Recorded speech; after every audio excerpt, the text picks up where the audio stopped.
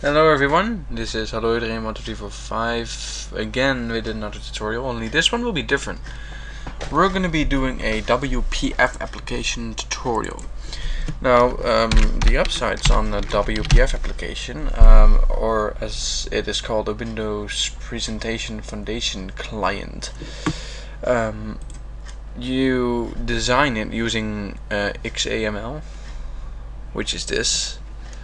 I mean, you can easily adjust everything like right here. So what I like to do, first of all, I always like to do the background first, because it's quite annoying if you have to do that afterwards, especially when you have an entire window full. Layout, brushes, text, visibility, let's see. Oh god damn it, I hate that. There we go, that's better.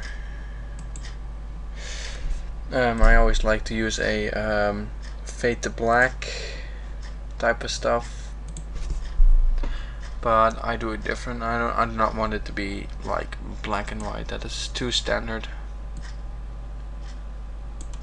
Like a little bit more in the red area.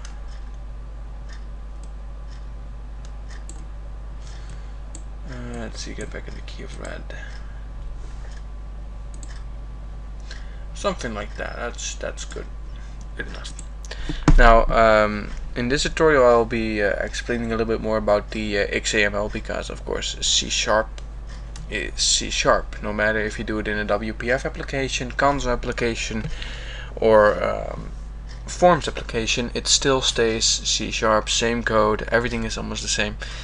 But a WPF application is, I mean, the coding is the same, but the design can be done differently. Like if I get a button in here, as you can see, pretty standard. I have a button, but the background can be altered.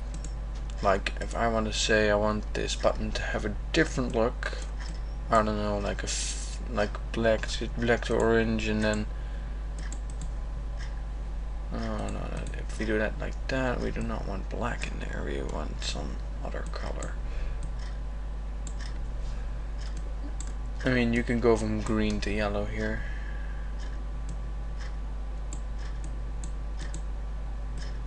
Let's see here. See, you can make the button look as good as you want. Of course, when you do that, you must remove the border here.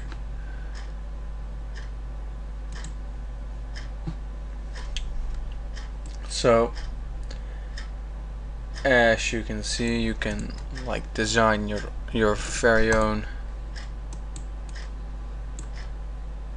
stuff. Also, at the WPF application, remove that anchor.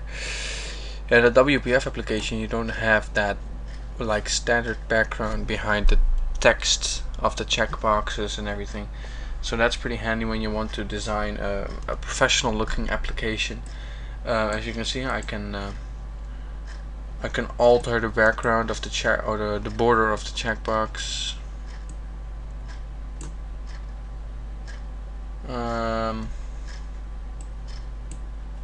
Let's give it a bit less opacity. Yeah, as you can see.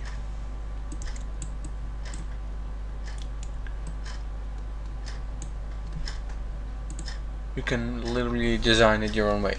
So I'm not just gonna leave the tutorial at this, because I mean that would be very short. What I can explain a little bit more is this code behind it. I mean, you can add your own attributes behind this in code. You don't have to do it with the properties, click, drag stuff. You can just do it by code, just like you would do on a Windows Phone application. I don't know if you guys did that. Probably not. You can download the SDK for Windows Phone at Microsoft site. As you can see, I can do everything with this. So I can say I want a different font. I don't know, Hebrew, something like that. And then I can just say that the standard checked application, the standard checked, I don't know, is checked. There we go, that's what I was looking for. I can say that it is checked as standard.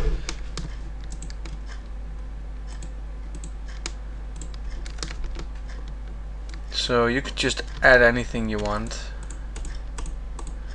You can change the attributes with code, which is pretty handy if you know how to.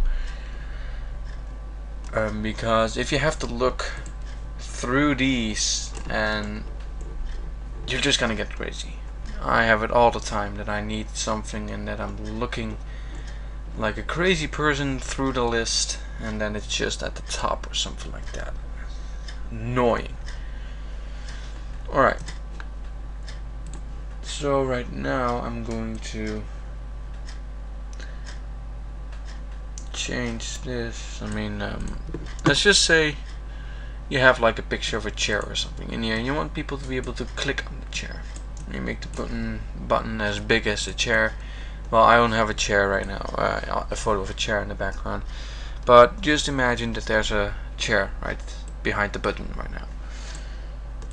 What we do, we remove the background and the text, and then you see that we have a little border. Now, I mean, you can try that, but that doesn't work. What you need to do is you need to go somewhere over here. That's what I meant by you know, looking through the list, and you can change the opacity to 0. It would hide the button completely, and now you're gonna see that I cannot easily click on it. So let's go to the events, and come on, you should be, oh yeah, alphabetical.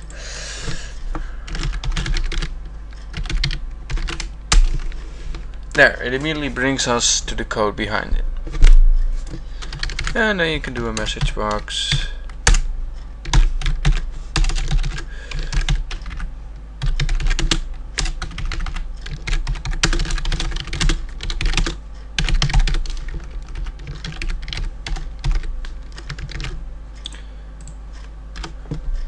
There. And now imagine that there's a chair right here. I don't have a picture of it. I'm just using it as an example. And people click it, and it says you click the chair. So basically you just create a little hitbox around it with a button, and then you make the button invisible like that. So you can easily resize like the window like that. Everything will go into a little thing called the grid. The grid right here. God, what is with my voice today? I'm not saying the words as it should be pronounced. Let's take a look. As you can see, everything goes into the grid. You cannot drag anything out of the grid. It will just go in the grid.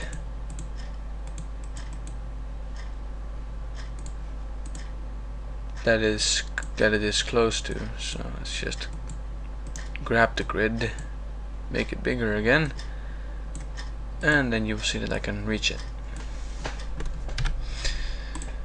So yeah, this was my little short kind of quick tutorial on XAML code. You can use XAML. Oh no, let's not close like that. You can easily use XAML for let's see, where is it? For Silverlight. No, I don't want to save it. It's a tutorial thingy. Yeah. What? Like seriously, it seems that my I wanted to show you that it uses the same system, but my Silverlight has crashed. It's not really what I wanted.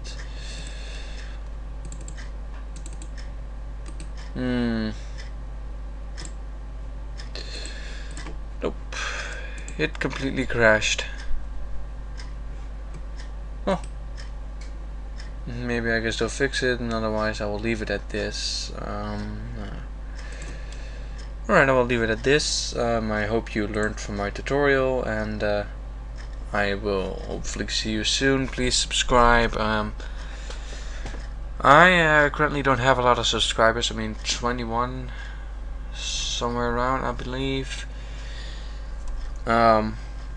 So maybe if you just like have a friend that is in programming and or wants to learn it, refer to my channel, subscribe, favorite it, and all that stuff.